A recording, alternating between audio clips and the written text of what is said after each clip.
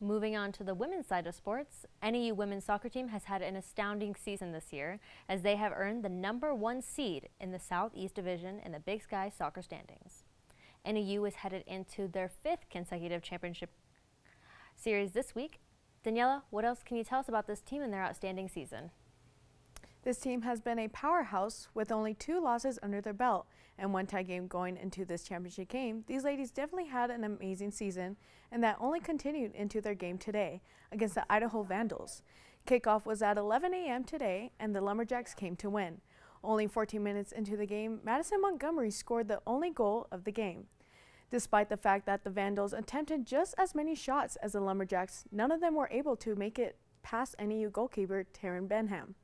This win today means that the Lumberjacks will advance into the 2nd round of the championship games and will either play against Montana or Northern Colorado this Saturday.